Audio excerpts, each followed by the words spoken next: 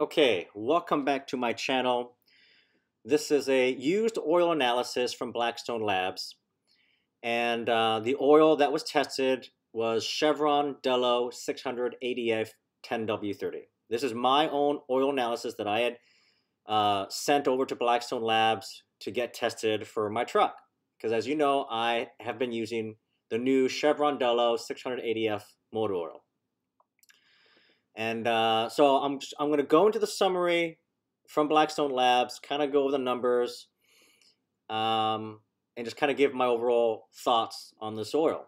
So before I do, I want to briefly touch on my observations over the last 14,200 miles that I ran this oil. When I changed the oil out, my first oil change around 5,000 something miles. I don't remember exactly. Maybe 5,500, 5,200. I don't really remember. Somewhere around there, right? You know, you put in the new oil, you check the fill levels, and it's full, and you go about your business. And then typically when I have changed my oil, you know, there's usually, you know, I've used a little bit of oil. So instead of the oil being at the full mark, it'll be somewhere in the safe zone, maybe halfway down, you know, but it's in the safe zone, right? And then when I change the oil and then I put the used oil in the old containers, there's usually about 11 or 11 and a half quarts of oil. Not in the case with this new Chevron DELO, from my experience. This is with my truck, okay? I changed the oil, the break-in oil from factory at around 5,000 X number of miles. I added the Chevron DELO 600 ADF. I ran it for 14,200 miles, and I would periodically check every couple of weeks where the oil is on the dipstick. And every time I would check, it was always at the full mark. And even at 14,200 miles on this oil, the oil still read full on the dipstick. It wasn't above it, and it wasn't below it. It was at full, which I found to be kind of interesting. I was kind of shocked. I was like, usually by the time I get to the time I'm going to change my oil, it'll be somewhere in the safe zone, like halfway up the dipstick, right? On the safe zone. But this remained full. So I drained the oil out, and then I dumped the oil in the old containers, and sure enough, like I added 12 quarts at the beginning, and I ended up removing 12 quarts. Like it was 12 quarts in 3 jugs of oil, these 1-gallon jugs, and you know, the oil level is to equal, you know, 4 quarts per jug. That's where it was in all 3 jugs, 12 quarts. And I was like, wow, I was shocked. I didn't use any oil, which is unusual, right? I don't know if that has anything to do with Chevron DELO, but I found it to be very interesting because I've always used either Shell Rotella or Valvoline Premium Blue, and every time I changed the oil, it would always be somewhere like in between low and full, but always in the safe zone on the dipstick. I found that to be very interesting. Okay, so with that little note, I'm going to just kind of read the summary from Blackstone Labs. Okay. Again, so this is 21 Ram 2500. I have 14,200 miles on this oil. And they go on to say, the extra metal and silicon are almost certainly wear-in material and silicone-based sealers and lube. Once those clear out, your reports should look more like universal averages for the 6.7 Cummins, which are based on oil run for 8,000 miles. You are running that new 600 ADF DELO, which has an interesting additive package that includes potassium. We know that's where it's from, but potassium can show coolant as well. So thanks for noting the exact blend. A 1.2 TBN doesn't show much additive left. Stick with the 14,000 miles and check back for progress. Okay. So you can see here, 14,200 miles on this oil. I changed the oil out at 19,607 miles. Sample date is March 12, 2022. I didn't add any oil right? I didn't have to add oil throughout the process. This 14,200 miles, again, it always stayed at full, which was shocking. Okay, so aluminum, 3. Chromium, 2. Iron, 59. Copper, 28, which is a little high, right? But they say it's, part of the break-in process.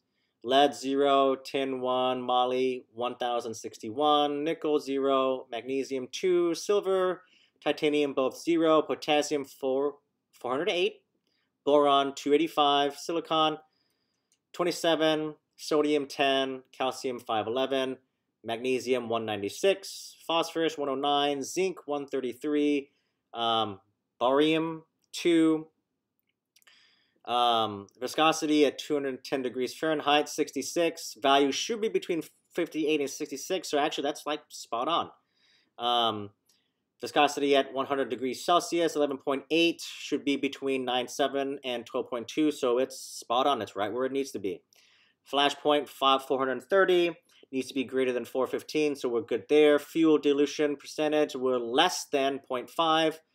Should be 2.0, should be less than 2.0, so we're like good. That's like spot on, like we're good.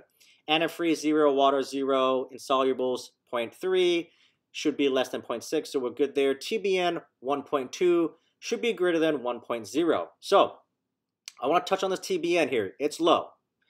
But the way oil analysis is done, it's done testing like phosphorus and zinc, right? And I think some other ingredients. But because the Chevron DELO, their additive package is radically different than the typical oil. Their main proponents is not phosphorus and zinc. They have a little bit, like we're talking like these levels, like it's really low. But their main proponents of the ingredients, which I think is proprietary, right? So they don't, like, it's like a secret. They don't let everybody know exactly what it is. But I know, after speaking with them, like moly, it's got high concentrations of moly, which would explain this. It's got high concentrations of potassium, and even Blackstone Labs, they annotate that, right? It's got extra boron, and I think extra calcium. Like, these are part of the additive package with the new 600ADF, and then very low phosphorus and zinc, like very, very low. So after speaking with Blackstone Labs, like they acknowledge that they don't have a way to really accurately test TBN because the additive package in this new 600ADF is just radically different. They acknowledge that. I spoke to them in depth over the phone. They acknowledge that. And they said that they may, as if more and more samples of this oil come in, which I plan to be sending more and more samples, they are thinking about, or they will, or something to that effect, develop a way to accurately test TBN. Until then, they're using their traditional methods, testing the phosphorus, zinc, and I think some other ingredients, and that's why it comes to be so low. This could very well be higher. Don't really know, because Blackstone Labs is using old technology, their traditional methods of testing TBN. I also contacted Chevron DELO, and they said the same thing. And they actually recommended like a third party that they use to test TBN because they test this new package. But I think it was going to be more expensive. I didn't want to do that. I was like, I'll just stick with Blackstone Labs. And I think the other method, using Chevron's like third party, would have been like more complicated or something. Something to the effect would have caused me to be like, you know what? No, I'm just going to stick with Blackstone Labs because it's like $40. It's really easy and it's just done, right? But regardless, I have a little bit over than what the values, at the minimum should be. So technically, I'm still good. Now, because of this oil analysis and the low TBN, again, this is, it may not be accurate because they're not testing for this new additive package. They can't, because they don't have the testing materials to do so, or the whatever, right? The processes to test for this new additive. I think I'm going to stick between a 10 and 12,500 mile oil change interval. I may just do 10, and I'll send in another sample in when I get to 30,000 miles, and we'll see and compare at 10,000 versus this one, 14,200. So I may do that, or I may go 12,500. I haven't decided yet. I kind of like to keep things simple, keeping at 10,000 mile oil change intervals. it's easy to calculate the next oil change, right? Every 10,000 is a 30, 40, 50, and so forth. If I do it every 12.5, then it's like, it's going to be a little bit different. So instead of like 30,000, it'll be 30,205. And then I got to calculate, add another 12.5. It just gets a little more, involved. But we'll see. I personally think I could go 15,000 miles on this oil based on the additive package being so radically different, and you can't really accurately test the TBN. You can't.